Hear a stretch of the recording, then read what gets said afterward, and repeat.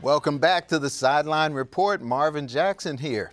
The Skins got some big plays from an unlikely running back who was dreaming about getting another shot at the NFL just a few weeks ago.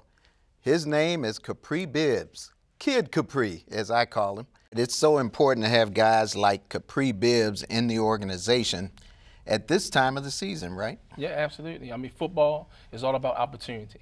And you can see clearly the Redskins did simplify the offense for him. He was able to get out there and to execute the best way he was able to help the Redskins win. That says a lot about the types of players that they're bringing in and the heart of the players they get into this organization. And there are lots of other guys out there, right?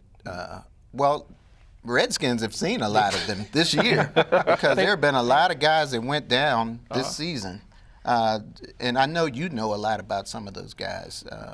Because you work with the regional combines and getting guys that nobody really knows about. But I think we just had a list up there about all the Redskin players that are done. I mean, Chris Thompson went down, and this guy comes in and scores on a play similar to what Chris Thompson would have scored on. Yeah, when you look at that, it's big names that went down. Jonathan Allen, Foster, Compton Kelly. And when you go down the line, Thompson, Reed, and Nicholson, those are like big-time starters. And they're all starters. Yeah. Pretty much. And I think out of the 15 projected players, 11 of those guys that went down were starters.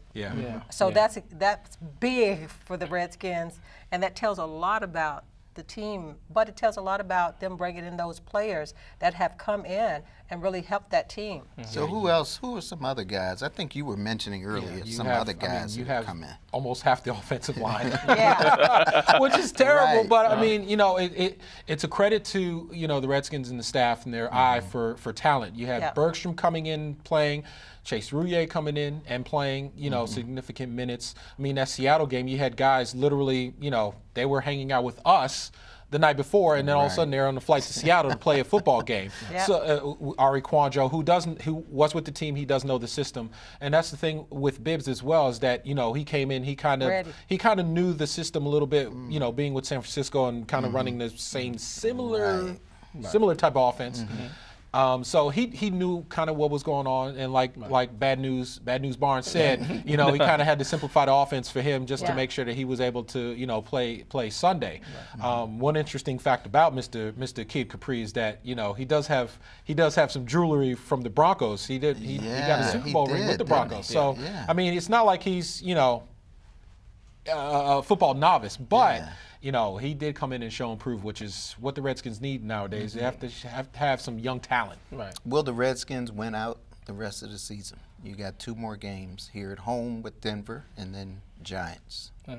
I believe that the Denver game, they could probably pull that game out. It is a home game, and when you have young players, they play better at home.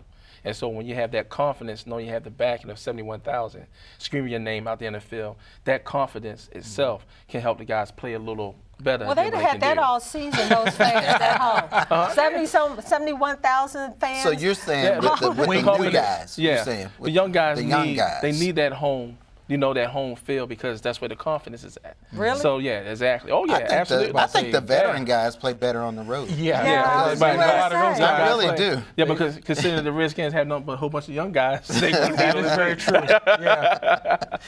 Yeah. So you see them winning against Denver? Yeah, I do see them winning against the Denver game. Yeah, no question. And they'll split 1-1. 1-1. Yeah. Wow. Not quite sure where that loss is coming from. Something's telling me. I hope it's not what something you're is telling me to lean towards that Giants game, simply because they do have Eli for now, and that's probably going to be his last game in New York.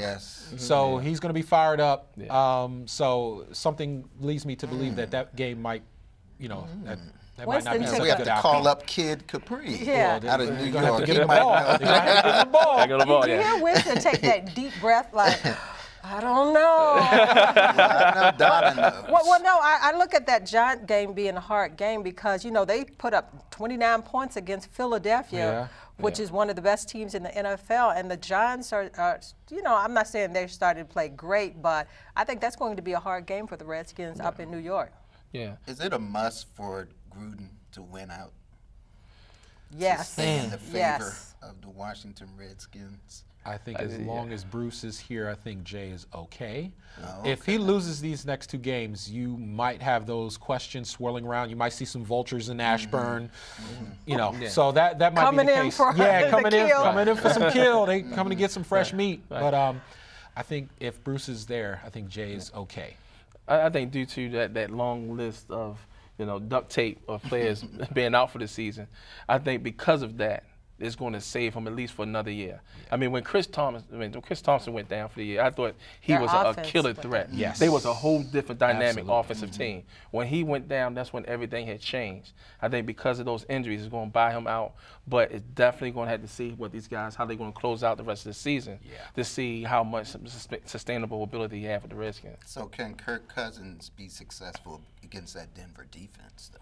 Because they're still a very good defense, right? Right. Yeah. Yeah, they're a good defense, but they do give up big plays. And one of the things that the Broncos that hurt them this year, they lost a lot of fundamentals on the details on that defense. That's the part that's going to actually open up opportunities for the Redskins to take advantage of them on the short passing game. The deep ball game is not there. I think with the corners they have, they're going to shut them down with that.